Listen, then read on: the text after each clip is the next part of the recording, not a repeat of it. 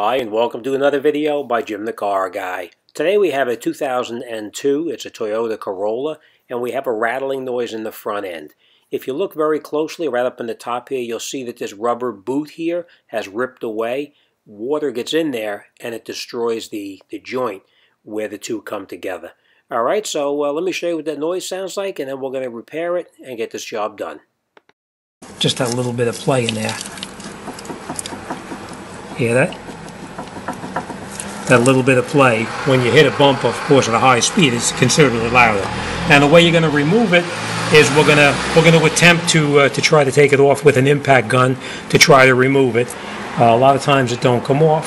So in that case, then we need to do then is we'll have to put a wrench on here, and you get a socket with an Allen key, and right inside here there's a little tiny, like an Allen key hole that you would put the socket into, like this here, and then you would hold this in place and you rotate that nut out.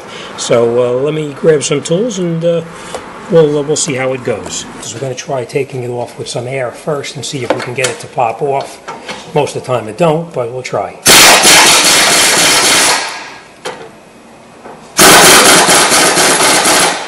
And as you can see, the entire shaft itself is rotating. So what we're going to do now is we're going to put a wrench on here like this. It's 14 millimeter, just so you know. We're going to take this socket and we're going to put the socket in here like this. And before we do anything, we're just going to spray it with a little bit of penetrating oil so it hopefully comes off a little bit easier. I don't think so, but we're going to try it anyway.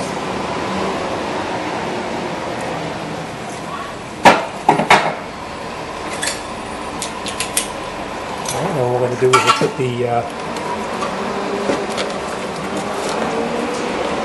we'll put the wrench on here like this, and then we're going to put the socket on here with the Allen to hold it like that.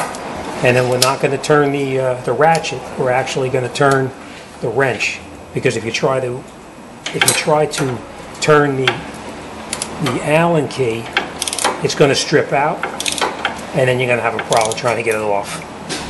So just take your time, make sure your Allen key stays straight, and we'll try to get it out without having to cut it off.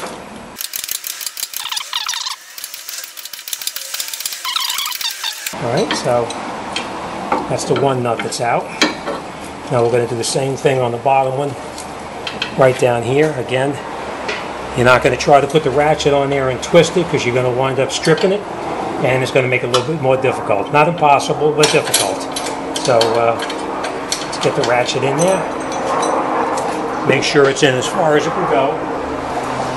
A lot of times the Allen key itself will go in, and you think it's in all the way, and it's not. It's got a lot of rust in there.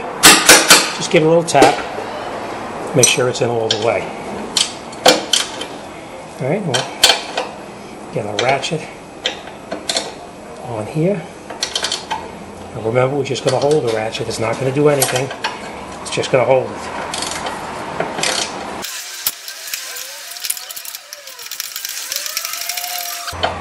So now we got the bolt nuts off, and we'll just unscrew it like by hand, which is still not coming out. It's still fairly tight.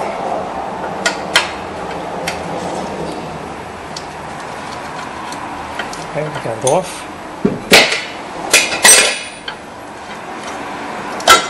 All right, and what happens is this socket in here is what goes bad.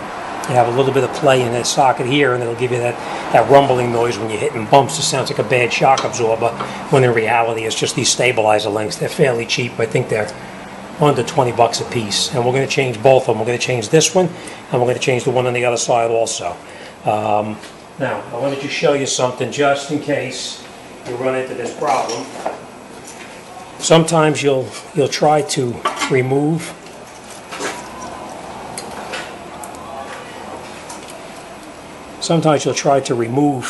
this nut, and then what happens is this piece here the Allen key here strips out. So now if it strips out and you can't get it off, what are you going to do? There's nothing in the back you can hold. You can't get a pair of pliers back there or vice grips. So what you would do is you would take a hacksaw. I have an air-powered saw actually, and you would take the nut and you would cut the nut right down the side like that. If you cut the nut off, you cut it on two sides, the nut falls off, and then you can pull it right out. But in this case, we were able to get it out, so we don't have to worry about that. Let me go around the other side. I'm going to take that one apart, and then we'll put it back together. Now that we have the other side disconnected and removed also, we're going to put the new stabilizer link in both sides at the same time. What we're going to do is we're just going to catch the top one up here and just catch the nut on it. And we're going to go around to the other side and we're going to do the same thing because we need to lift this sway bar up to get this top bolt through there properly. So let me go connect the other side up and I'll come right back to this side. Okay, now that we got the other side caught, we're going to put this one back through the frame where it belongs, and then we'll tighten these nuts up. We're going to do the same thing on this side that we did on the other side because we have to hold these inside here with that Allen wrench. Again, we're going to tighten it just with the wrench. We're not going to tighten it with the impact gun. Not yet anyway. Tighten it up as far as you can.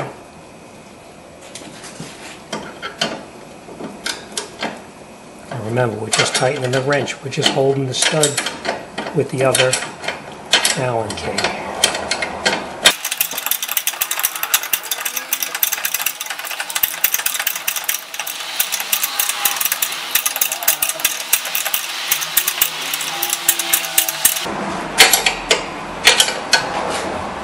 Okay, and then once you have the nut down tight, you don't even need this in here anymore, and you make it as tight as you can make it.